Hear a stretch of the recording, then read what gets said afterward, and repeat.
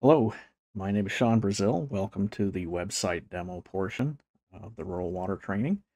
In this video and the outline in your packet, we'll cover many parts of the Water Rights website, and you can see the main page here at waterrights.utah.gov. I've set it to full screen so you can't see the address bar at top, but if it becomes necessary, I'll jump out of that so you can read the address of the page that we're on. There's a lot of information on here. We're only going to be scratching the surface of the total amount available. When you've got time, I encourage you to just explore around the site. We've got a lot of tools on here, maps, and a lot of information buried away. And it takes a lot of time to get familiar with. As you can see below the banner here, we've got a menu bar, and each of these menu items on the top bar have submenus, and some of those submenus lead to others. And there's 5 of them, and then a staff menu. We're going to take a look at 3 of them quickly here first in just a minute before we jump into the programs menu where a lot of the website's tools are located. But on the main page here, you can see on the left-hand side, we've got some frequently asked questions.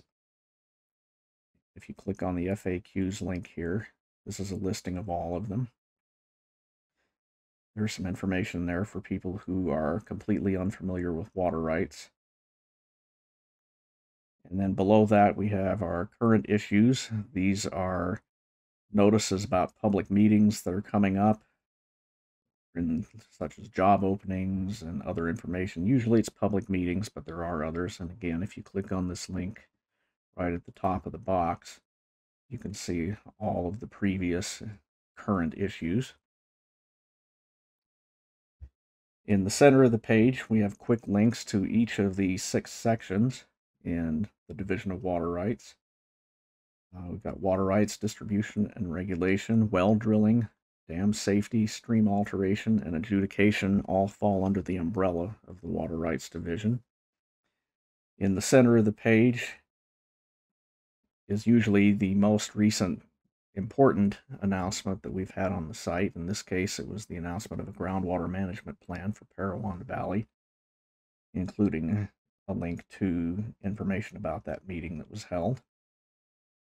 In the top right corner is a quick link to the water rights search. You can search for a water right number or other application numbers, and we'll come back and talk a lot more about that in a minute. And below that are some quick links to our applications and forums, some brochures, our training videos, including these rural water videos on our YouTube website, a quick link to our map search tool, and then in the lower right corner, we have an interactive map or water right policies pages where you can take a look at each water right area in the state and click on one of the areas to read more information about that water right area. So in this case, we're taking a look at the Central Sevier River water right area. It tells a little bit about the management history, the sources. If there's a groundwater management plan in effect, it will describe the groundwater management plan and link to the official documents about it. And the general section discusses usually what newspapers water rights get advertised in that area, along with some other information about consumptive use. And it will describe the regional office or tell you the regional office that water right area falls in. So we'll go back a couple of steps here. The first menu we ought to take a look at is the contacts menu. You can either click on the main bar up here or you can jump down to one of these submenus. But if we click on the contact information, this is a listing including the email addresses, phone numbers, and mailing addresses of the assistant state engineers and the state engineer, and also our regional offices around the state. A person with a water rights question is usually best directed to contact the regional office in the area they reside in. And if that regional office can't answer, they can usually guide you further to who you would need to contact. And also, we have contact information for our enforcement engineer, our stream alteration, well drilling, and water use programs here as well.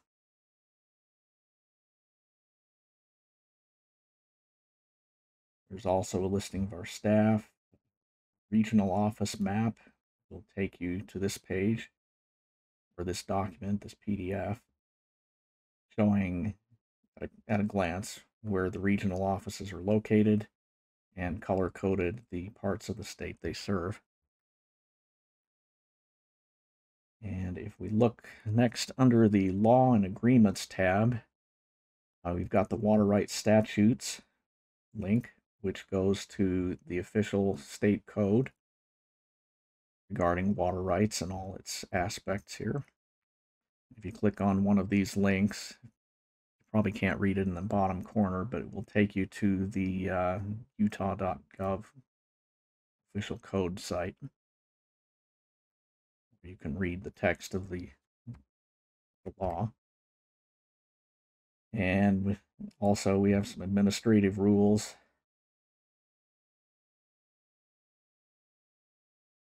And compacts and agreements.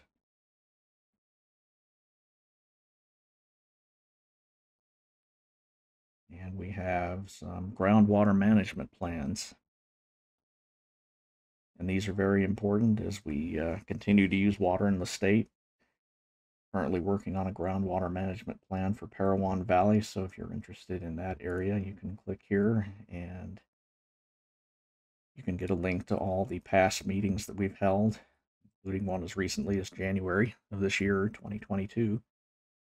And you can get more information as we develop this groundwater management plan. And most of these meetings, these past meetings, will have recordings of the video, or at least the audio if we recorded it, and any PowerPoint presentations will have the slides downloadable as well. So one other one, as long as we're talking about meetings, let's take a look at the meetings link. We have our scheduled meetings. We have one coming up on March 15th, 2022. You'll get some information about where it's being held, the agenda, and any documentation of interest relevant to it. We've got a printable agenda for our meetings every time we hold one. And other materials will be listed here. And there's a link on this planned meetings page to all of our past meetings. We've got quite a number of years of meetings history saved here. Scroll all the way back. But for all our past meetings, you can click on a link and again see the information that was available for that meeting. Any past meeting documents, and if there is one, a video replay on our YouTube channel. Also under meetings, our distribution section holds a bunch of meetings in the early part of the year. You can reach those on this link, including one for each distribution system. And that includes all the documents for that distribution system. And also we have some information there about how to connect to one of the meetings if you would like to attend one virtually. Under our hearing recordings, we hold water right hearings. Sometimes when there's been a protest, we'll hold hearings and we record those hearings, and they will be available here under the hearings recording link. These go back 4 decades now or more, I think back to the mid-1970s. This is a good resource if you are researching any protests that have occurred on a given water right and would like to hear what occurred at the hearing. And the hearing schedule is also available for upcoming hearings. In this case, the next one is March 16th. And on that hearing schedule, you'll see the water right number and a list of the applicants and any protestants. And that one has been canceled.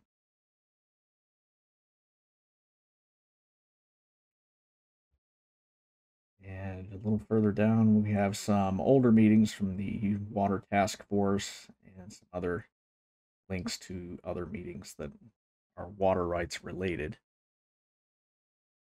All right, let's take a look at the main menu item here on the Water Rights website, Programs menu. There's a lot of information tucked away under here. We're going to be here for a while. There's a menu item for each section of the office. You can see many of these have flyout menus on the side. So if you know exactly the topic you're after, you can click on one of these on the side. But if you click one of the main menu items, you'll be taken to a page like this for water rights, for example. We've got some water right information here, some history of water rights in Utah and how the office came to be. And the first thing we're going to look at on this page in the blue menu on the left, the forms. And if you remember from the main page, you can also get to the forms over here on this resources tab on the right hand side. This link will take you to the same place. I'm going to go water rights forms. And here's a listing of all the forms we use in the division. We have a mix of static PDF documents that you can fill in and print out. We have some online web applications, and you can tell from this key which are which. And we have information for many of them and links to any related code, law code that goes with them. A typical PDF application looks something like this. Many of them can be filled out online and printed to be mailed in. You can just type here in the PDF and then send it in.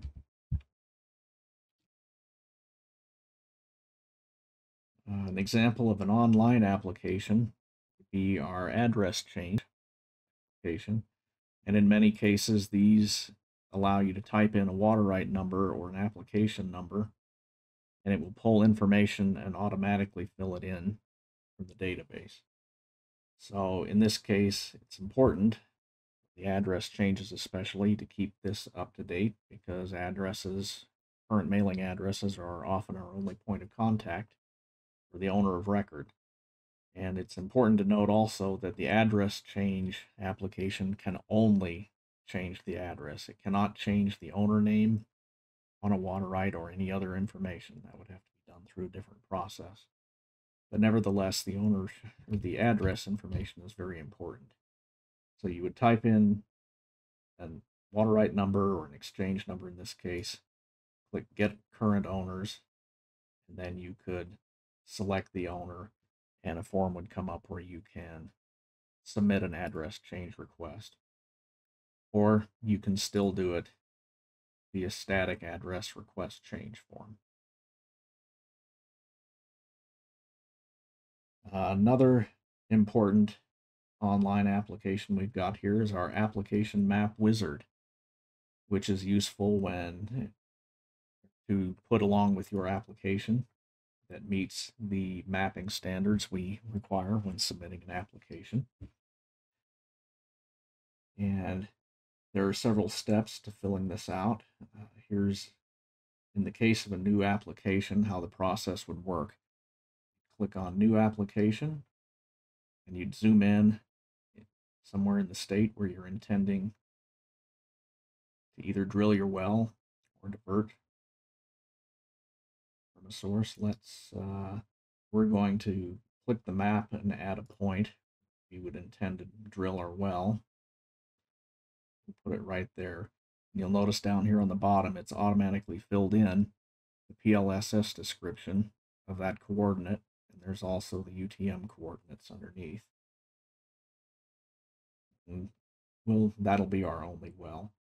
Next, we can add a place of use area. We can either select it by a 40-acre tract. We could import from an existing water right number. We could use a parcel ID number, but in this case, we're going to simply draw a polygon. And it will allow you to click on the map. You intend to use the water. It'll tell you that we've drawn 2.2 acres. And if you need to edit it, you can double click on it. You can adjust your polygon this way, wherever you need. and it will also update that text on the side. Stop editing.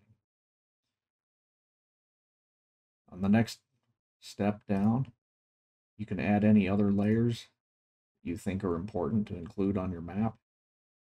You can turn on the ownership parcels. We could turn on show more layers. You have all kinds of layers you could turn on. If this is a blurry image and in this area it's kind of a low resolution image, you have different base map options. Some may be newer and clearer, like this is a much better background image in this portion of the state. And we'll talk about these map search layers in more detail here in a little bit.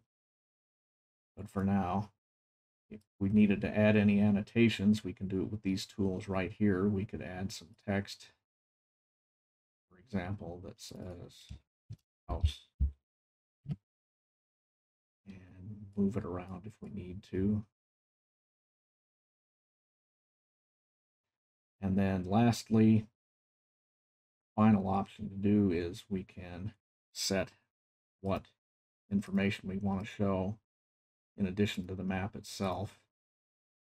If you're making black and white copies, this is often a good idea to dim the photo in the background so that the polygons are sharper in the text.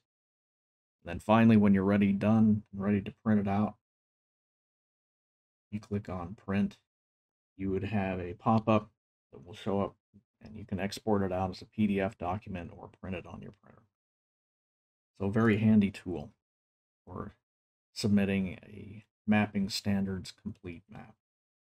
So that just about covers the forms section. Like I say, we've got all kinds of forms here for each section of the office. And next we'll be taking a look at the search menu.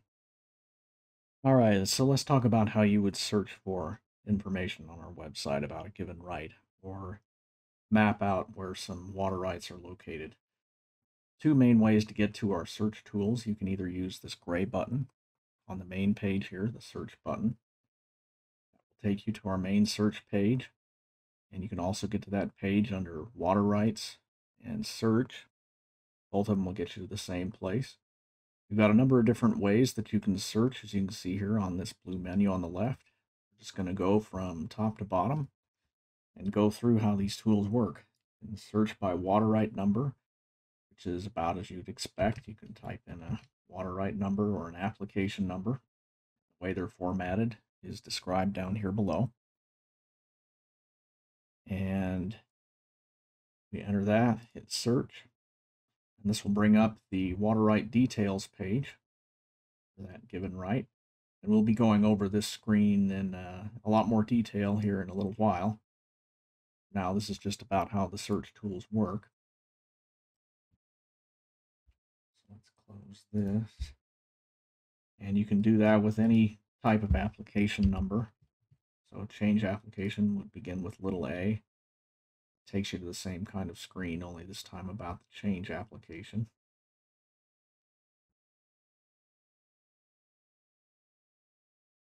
Next, we have searching by name or a source.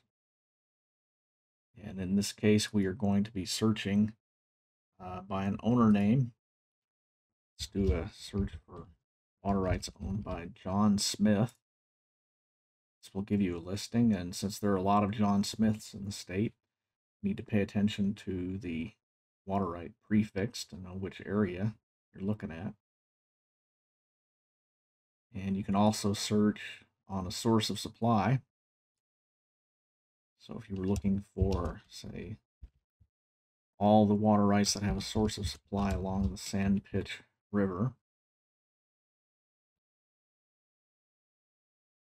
you can get a display like that, all those rights.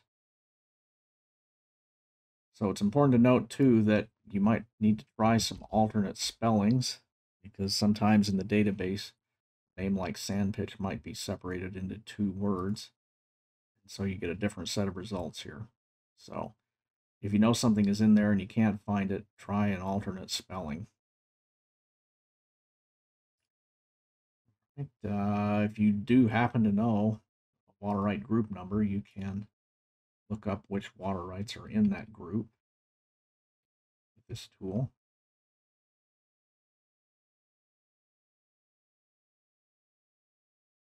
We have a point of diversion search, which will let you search for any water rights that fall in a given section, township, and range, or within a radius of a certain area. And you can just do these drop downs to get that. Let's do a radius search example. We want to find all the water rights that are within 1,000 feet from a point located 1,000 feet north, 1,000 feet east of 1 south, 1 east, section 10, 9. Let's see if we find any. And we can look at the results either on a map or in a table. Take a look at the map view. We'll zoom into our circle. It looks like I just missed getting any in our results. This is up by the University of Utah, it looks like.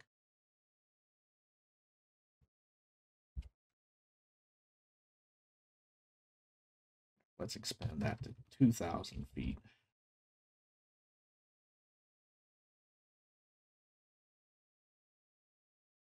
There you can see the water rights that fall within that area. And you can also get the same results in a table.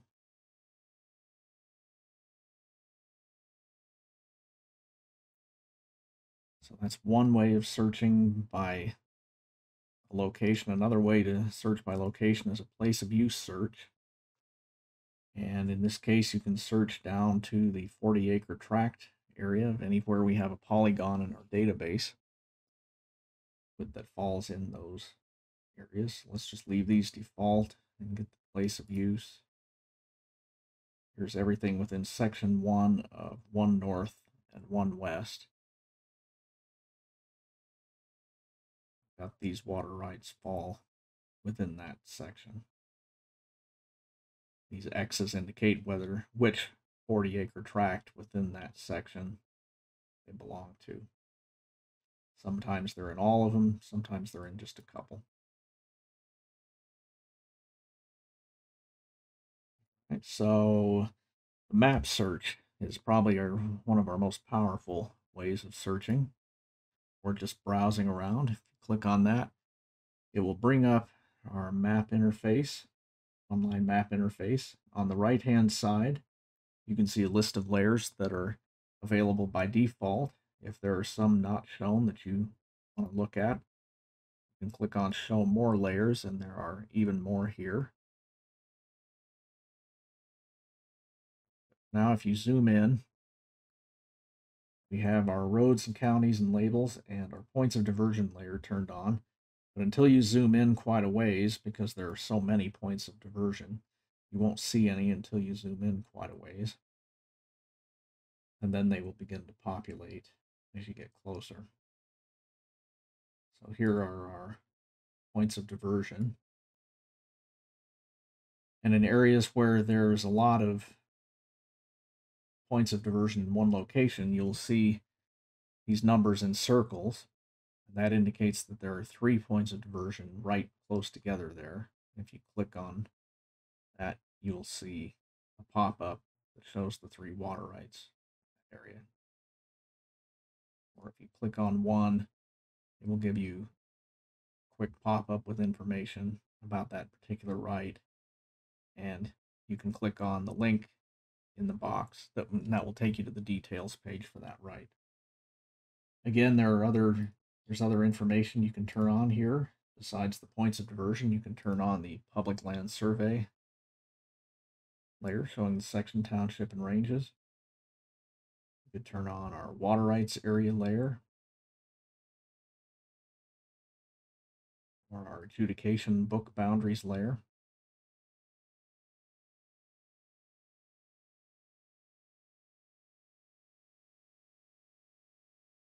And if you want to see what a given area looked like in the past, we have different base maps that you can view. This is the most recent imagery up at the top of this list, base maps. So this is the most recent Google imagery. But we have some dating all the way back to the 90s.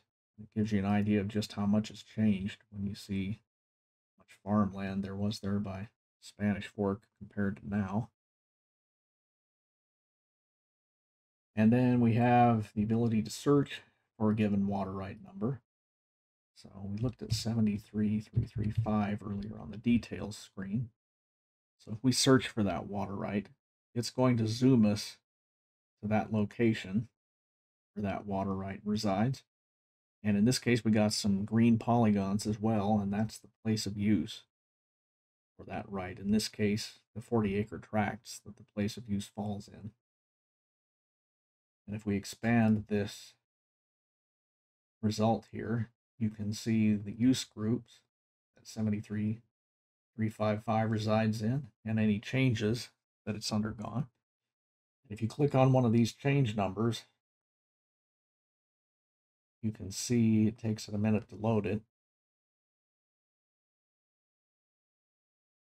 But in yellow, you have the heretofore information. And in purple, the hereafter information. So you can see where the place of use used to be heretofore, and in purple, where it will be used after the change is approved, certificated.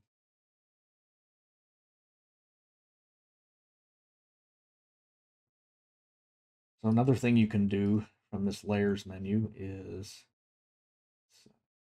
these guys. We turn on our points of diversion. You can also filter these records. So we've got a bunch of water rights on there. Let's say you were only interested in, we apply a filter here. See a legend of the different types of rights. If we want to apply a filter, let's say we are only interested in the approved and perfected surface rights.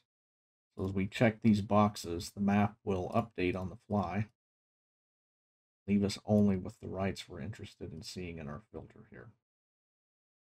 Let's say we wanted to narrow that down further to only being interested in irrigation rights. Turn off all these others. And there shows only the surface irrigation rights.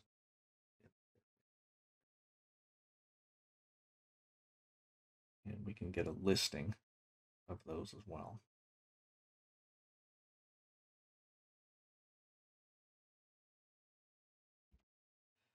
So on the last tab over here, we have some tools. We have a location lookup. You can click somewhere on the map and it will tell you the latitude, longitude, and some other information. County, the water right area, the regional office this falls in.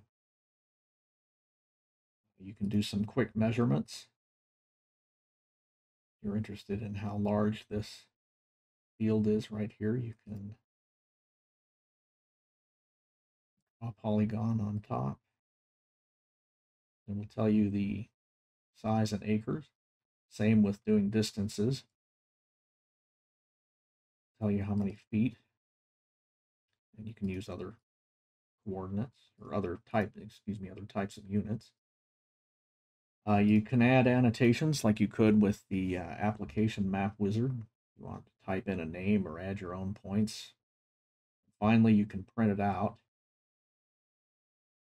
See, get a quick preview of what the map would look like if you added some signature lines, if you wanted to submit it as an application map, or you can edit this, say whatever you would like, and click print, and you'd have the chance to make a PDF out of it or print it on your printer.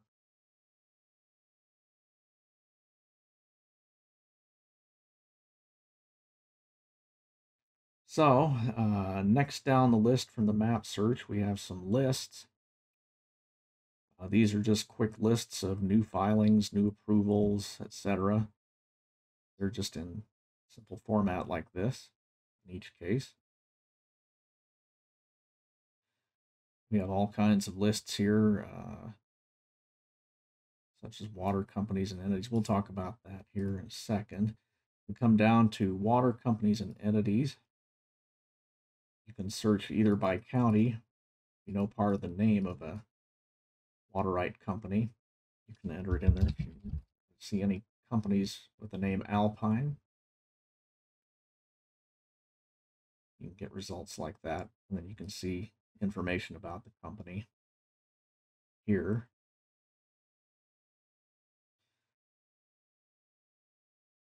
The contact information for some of these companies may not be current or accurate. As you can see from, in this case, from our old system in 2002. If we get new information, we enter it, but otherwise take it with a grain of salt, whether some of them that old might still be around. If we go back, we have our water use reporting system. This lists all the companies that the division is tracking water use data for and collecting data for. Lists its reporting status if it's inactive, what type of system it is, the county it's located in. Again, you can click on any of these names and read more about the companies. We have a change application tracker. This shows the status of all the changes that the division is currently working on. We've had 858 filed since last September. Give you an idea of the volume. Give you some information like percent completed, estimate, and comments left by our staff. Down the list, we have ROC process status. That's our title, reports of conveyance, where they are in the pipeline. Again, we've had quite a few just in the last couple of weeks. Livestock certificates, won't go into much detail here, just again a listing of livestock, and click on it to see more information. And finally, our mail log, and this will retrieve all logged correspondence that has come in for a given water right or any of these other topics. If we wanted to see what mail has been logged for our right that we've been looking at here and there, submit that, and here's a list of the mail that has been logged that relates to that water right. This goes back to about 2002, I believe. All right, so notices and advertisements can be found under Programs, Water Rights, and Notices. We have a couple of options here.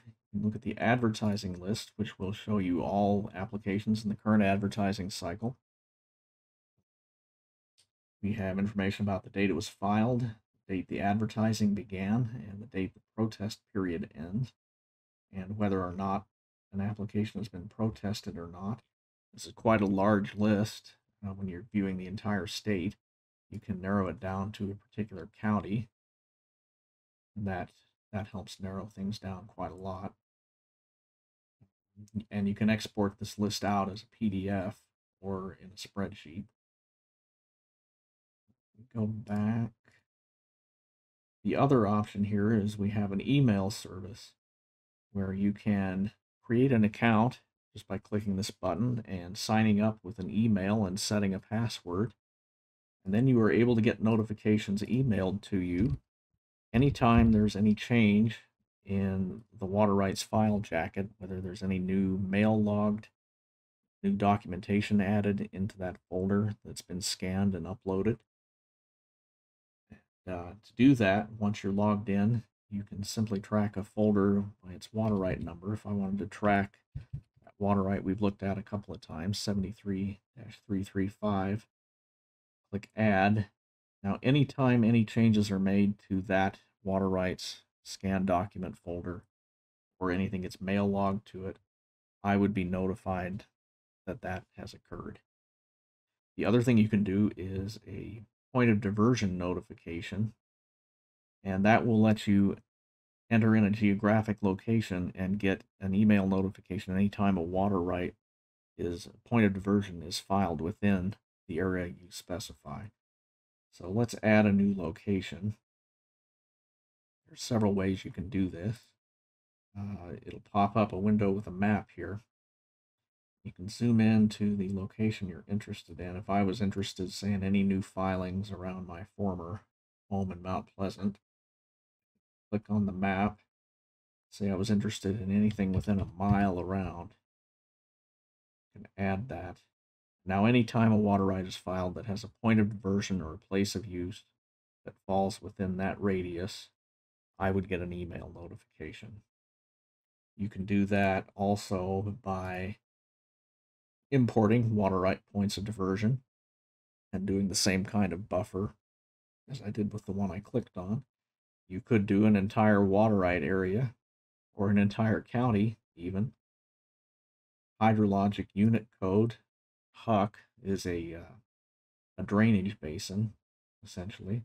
So you could click on a HUC and get notifications of any filings that fall within that hydrologic drainage basin. Or you can draw a custom area if you were interested, say, in any filings here around. Just zoom into Levan here.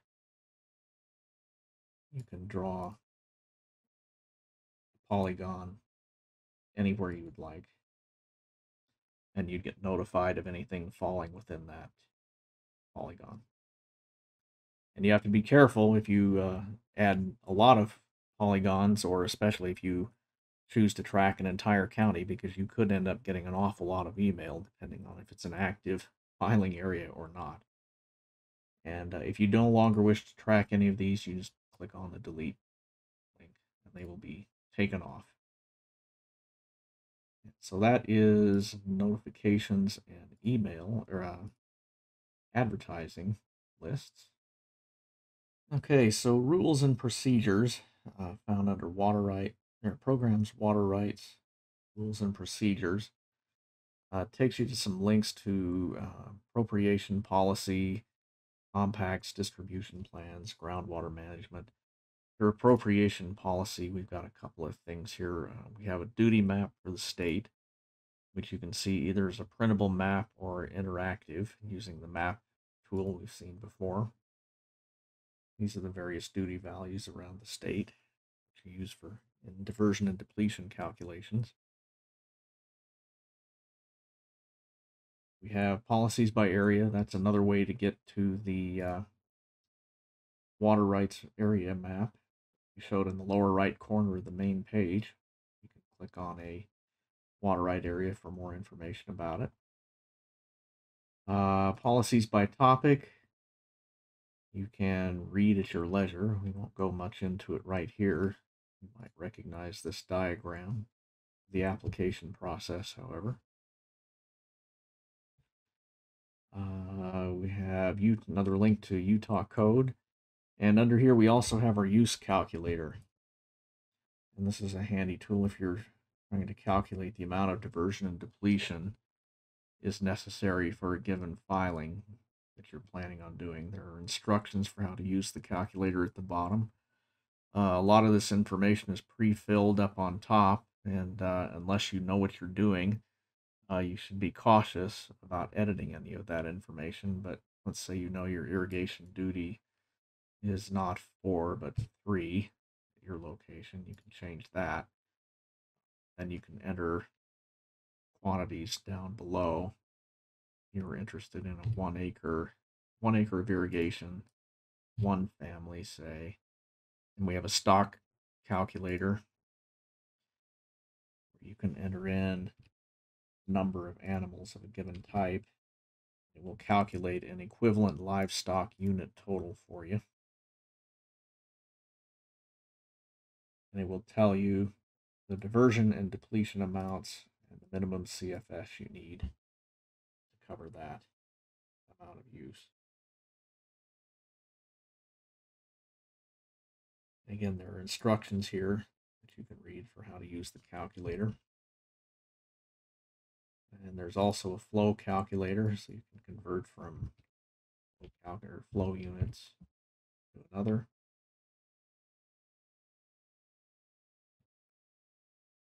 And under this page as well, we have compacts and agreements that the state has entered into with other entities, such as the Native American tribes, including the most recent one, the Navajo Water Rights Settlement. You can get more information about that, and also the water rights of our national parks.